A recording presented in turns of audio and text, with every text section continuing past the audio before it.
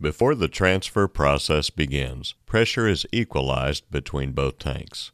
When the pump is started, it pulls liquefied gas from the bottom of the transport tank through the pump and delivers it through the bottom of the storage tank or through the spray fill line.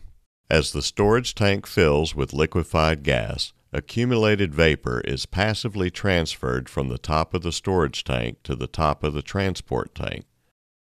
The liquid gas transfer process is complete when the storage tank has been filled to desired volume or the supply tank is empty. Visit our website often for the latest industrial compression and pumping solutions from Corken. You will also find updates and new information on all of our products.